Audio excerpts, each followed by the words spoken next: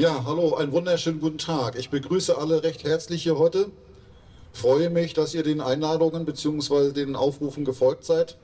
Egal, ob aus Sassnitz oder von ganz Rügen oder vielleicht auch vom Festland hergekommen seid.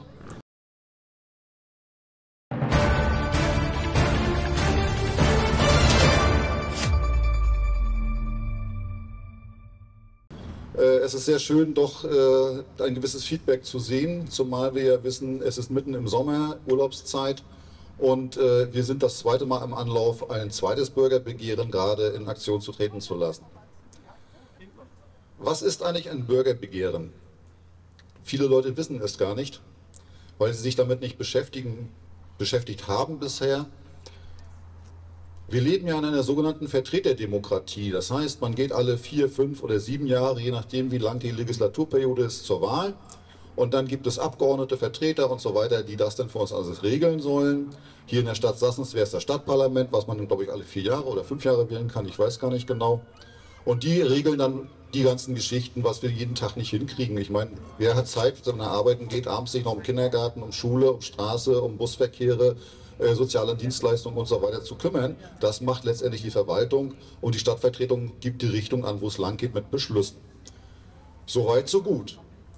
Jetzt gibt es aber eine Möglichkeit der direkten Bürgerbeteiligung, wenn wir ein wichtiges Thema haben, über das wir selber abstimmen wollen.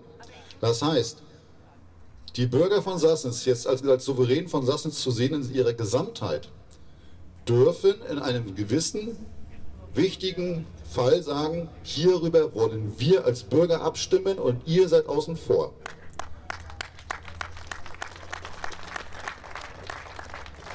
Das dicke Buch ist meine Gedankenstütze, das ist die Kommunalverfassung von Mecklenburg-Vorpommern. Kann man viel drin blättern, viel drin lesen. Ist eine kommentierte Ausführung, macht sich ganz gut, dann weiß man wenigstens, wie die Gesetze oder Durchführungsverordnungen auszuführen sind. Und bereits im Vorwort steht drin, zur Gemeindeordnung Einleitung: Mit Bürgerbegehren und Bürgerentscheid entsteht ein Instrumentarium zur Verfügung, die Entscheidungsrechte der Gemeindevertreter von der Gesamtheit der Bürger wahrnehmen zu lassen. Und genau das ist der springende Punkt. Jeder, der behauptet, da kommt ein Querulant mit irgendwelchen Fragen und der stört hier nur einen Prozess, das ist Blödsinn.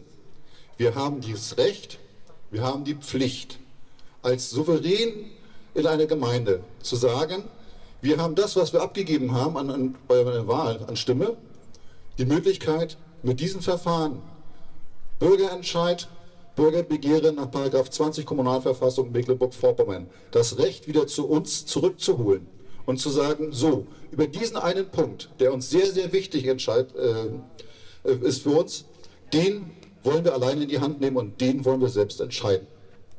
Das ist das Bürgerbegehren. Ein Begehren ist ein Antrag der Bürger an die Stadtvertretung, zu sagen, hört mal zu, Jungs, wir wollen jetzt darüber entscheiden. Was muss ich dafür tun?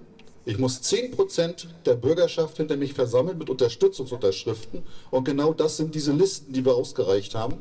Wir haben 4000 Listen drucken lassen und haben sie im Stadtgebiet verteilt. Wir haben sie in teilweise Läden ausgelegt, wir haben teilweise selbst aktiv gesammelt. Bis dato ganz vielen lieben Dank bis für die derzeitigen Unterschriften. Wenn ich richtig überschlagen habe, heute Morgen war ich noch bei ca. 500 Unterschriften, die bisher gesammelt worden sind. Ich habe hier im Vorfeld viele, viele Listen einsammeln dürfen und die wurden mir zugesteckt. Ich habe es überschlagen, ich schätze mal, das sind noch weitere 100 ungefähr. Ich habe es aber noch nicht genau gezählt. Also wir laufen roundabout auf die 600 Unterschriften zu. Wir benötigen hier in der Stadt Sassnitz ca.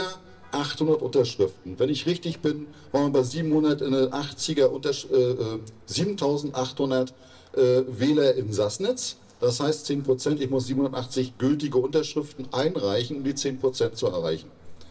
Natürlich wird man von seitens der Verwaltung dann sagen, na, den kennen wir nicht so richtig, der hat sein Geburtsdatum leider vergessen, den kann ich nicht ganz lesen, da kann ich nicht so richtig sehen, wo er denn gerade wohnt.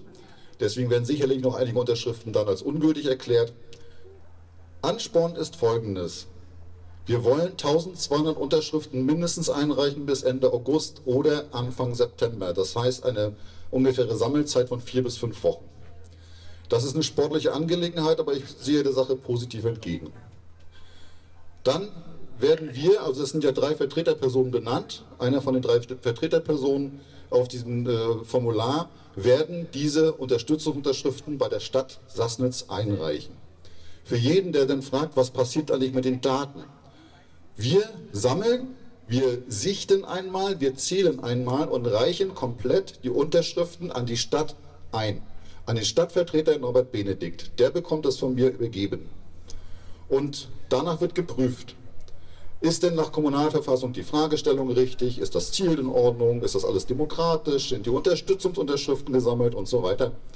Wenn das alles gegeben ist, dann ist das theoretisch eine Formsache, muss die Stadtparlament sagen, okay, wir machen einen Bürgerentscheid. Und der Bürgerentscheid ist erst die eigentliche Wahl. Das ist nur eine Unterschrift jetzt zurzeit für den Antrag da drauf. Wie läuft ein Bürgerentscheid ab? Ähnlich einer Kommunalwahl, dann wird Ihnen nämlich genau diese Fragestellung, die auf dieser Liste steht, nochmals gestellt. Und dann haben Sie das Recht zu sagen, ja oder nein. Dann können Sie entscheiden als Bürger. Und diese Chance ist letztendlich, mit den Bürgerbegehren haben wir alle die Chance, selber zu entscheiden, wollen wir etwas oder wollen wir es nicht. Und es ist meiner Meinung nach für jeden Bürgerpflicht zu sagen, diese Sache ist eine sehr wichtige Angelegenheit, ob wir ein LNG-Terminal haben wollen, ja oder nein. Und ich will mein Hintern erheben oder meine Stimme erheben und sagen, ich mache da mein Kreuzchen. Soweit, bis man zum Bürgerentscheid kommt. Die nächste Geschichte ist, ein Bürgerentscheid hat natürlich auch eine hohe Hürde. Das heißt, die Kommunalverfassung sagt, du musst mindestens 25% der Wähler auf deinen Willen vereinen. Das heißt, wenn wir 40%ige Wahlbeteiligung hätten bei dieser Abstimmung, müssen davon mindestens 25% gegen das LNG-Terminal gestimmt haben. Sind es 24,9, ist die Entscheidung nicht gefallen. Das heißt, dies ist die nächste Hürde, die wir haben. Wir brauchen diese 25% der Stimmen, meiner Meinung nach, also ich bin ein Gegner dieses LNG-Terminals, 25% gegen dieses LNG-Terminal.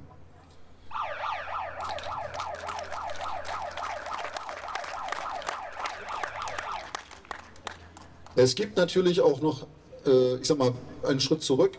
Wenn ich die 1200 Unterschriften einreiche, haben die Vertreter der Stadt Sassnitz die Möglichkeit zu sagen, okay, wir haben verstanden, es sind ganz viele Unterschriften von Sassnitzer Bürgern zusammengekommen, wir kürzen das ganze Verfahren ab und wir entscheiden im Sinne der Bürger des Antrages. Das wäre möglich, aber wie wir gesehen haben in der Vergangenheit, konnten sich die Stadtvertreter ganz, ganz schwierig zu einem wirklichen Ja oder Nein durchringen. Es war immer pari-pari, keiner wusste, ob Hü oder Hott und wir sammeln noch irgendwelche Unterlagen und haben noch keine richtige Ahnung. Also das ist wahrscheinlich ein Fakt, der auszuschließen geht. Der zweite ist, sollte die Entscheidung stattfinden und wir haben die 25% erreicht, dann ist dieser Beschluss bindend für 2 Jahre. Weil normalerweise kann man einen Stadtvertreterbeschluss, wenn die was einreichen, selber einreichen und das dann wieder als Beschluss gefasst haben, kann ein Gegenbeschluss den anderen Beschluss kippen. Das ist hier bei dem Bürgerentscheid nicht so, damit nicht alle 14 Tage einer kommt und wieder einen Beschluss zurückkippt. Darum, diese Entscheidung, wenn es dazu kommt und wir mit 25% eine Entscheidung Ja oder Nein haben, ist das für 2 Jahre bindend, dann kann man das nicht mehr angreifen, dann ist das durch. Damit er auch eine Wirkkraft entwickeln kann. Das heißt, der Souverän bekommt für 2 Jahre dann ein Stimmrecht und sagt, so ist es jetzt. Und das, denke ich mal, ist ein ganz wichtiger Fakt. Sollte die 25% nicht erreicht werden, das heißt, es ist nicht abgestimmt im Sinne der Kommunalverfassung, dann muss die Stadtvertretung diese Fragestellung, so wie sie hier drauf steht, Ja oder Nein selbst entscheiden.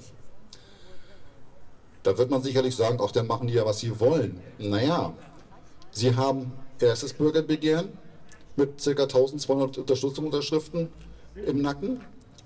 Sie werden das zweite Bürgerbegehren im Nacken haben mit ca. 1200 Unterschriften. Und wenn es einen Entscheid gegeben hat, dann haben sie ja nochmal 35-40%ige Wahlbeteiligung mit, ich sag mal, 22 oder 23% die Nein stimmen für das LNG-Projekt. Das würde bedeuten, sie wissen, sie haben im Nacken die Bürgerschaft, die sagt, wir wollen das nicht. Und dann will ich denjenigen Stadtvertreter sehen, der sagt, jo, machen wir, entgegen des Willens des Bürgers. Das glaube ich nicht ganz. Dem entgegen ist natürlich der Wille der Bürger, der Bundesregierung, die natürlich sagt, oh, wir wollen das hier unbedingt herhaben und machen natürlich entsprechend massiven Druck. In der ersten Fragestellung des ersten Bürgerbegehrens wurde mir gesagt, wir zerhacken euch das ist Bundesangelegenheit. Nee, ist es nicht. Es ist eine privatwirtschaftliche Angelegenheit. Die deutsche Regas geht mit den privaten Geldern von privat eingesammelten Leuten mit Aktien hier rein. Es ist angeblich kein Euro vom Bund und auch nicht im Auftrag des Bundes. Wenn jemand behauptet, das wäre eine Bundesangelegenheit, dann stimmt das so nicht. Es ist eine privatwirtschaftliche Sache und genau hier setzen wir an. Die Stadt Sassnitz ist 90-prozentiger Anteilseigner des Fährhafens Sassnitz. 10% entfallen auf die Landesregierung. Als Mehranteilseigner haben wir die Möglichkeit, unsere Gesellschafterversammlung zu beauftragen, Stadtvertretung, keine Verträge mit Regas und kein LNG-Infrastruktur hier in Mukran. Das können wir denen auftragen.